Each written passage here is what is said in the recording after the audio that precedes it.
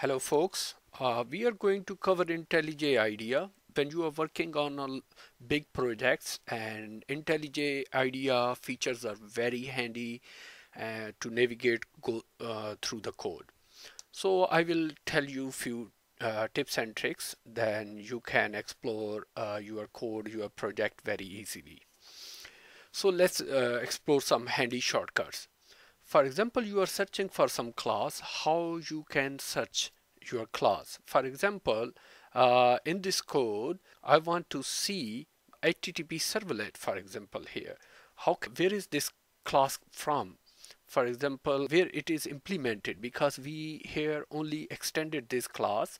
So how, just press Ctrl+N. What? Ctrl+N. So it will give you the exact position of or the location of HTTP servlet class or your class, whatever class you want. Even it give you lot of other options which class you want related to HTTP servlet. So for example, we want this one. There are two classes, Java servlet class API, and then there is a Java X servlet API. So 2.5 and 3. something. So we will go through this file. So it open a new class, the whole Java servlet HTTP class, like HTTP servlet class. So we can go through this. The next one is searching for file. For example, you want to search some file within your project.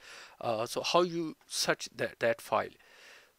So you can search your file by using Ctrl+Shift+N. What? Ctrl+Shift+N. For example, you press Ctrl+Shift+N, so you can search for your application or file. For example, here MyApp, I have one file, the name is myapplication.java. So I can search through another. For example, I want to search from this code is Ctrl+Shift+N. Then I want to search Java 9.xml. Okay, tutorial.xml. So I can find this file. So it's very handy. The next one is more useful command, that is a double shift. If you tap double shift, a window will pop up, and where you can search from all over the project, whatever you want to search. The same things, for example, task surveys. So it will give you the task surveys, or for example, the same thing that we explore already, HTTP servlet. So it will give you the whole project's searching environment where you can search it. It's very handy, especially double shift search everywhere is very handy. And if you want, there is another very important, IntelliJ IDEA have one good feature. It is like whole world wide web. It is, the whole code is connected together. It's like have some indexing. For example, I want to see HTTP servlet. I will highlight it, click, and Ctrl+click. So it will open up the new class or that element or that entity. You can also use another keyboard, another key, that is F4. So you press F4, it will pop up. So the next one is you want to search some documentation related to some file. The same HTTP servlet, for example, I want to see the documentation related to HTTP servlet.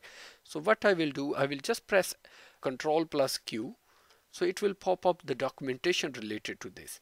The benefit of this documentation is you are not breaking your code, you are reading the documents, what is inside this class, or who implemented that, who extended this.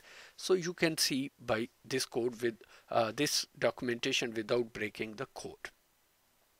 The next one is, I want to talk about hierarchy of class.